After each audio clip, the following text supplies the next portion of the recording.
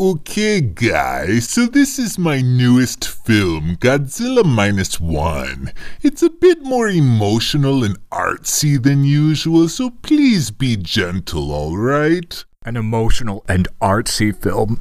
It'll probably be super pretentious and full of itself and one runtime later. Oh my gosh, that was the best Godzilla film in the history of histories. I'm practically watering myself over here, my dudes. What is this clear brackish fluid bursting forth from my face holes? I wish to conquer it, yet for the time present it hath conquered me, Dad. With Oh dear, I may not look like it, but I'm shedding multidimensional tears across a million planes of existence. Monster X! Yeah, Gabby? That was so awesome and emotional.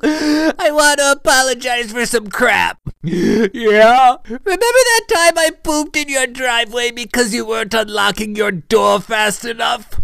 Yeah? I'm so sorry. I know. Sorry that I got caught. Wait, what?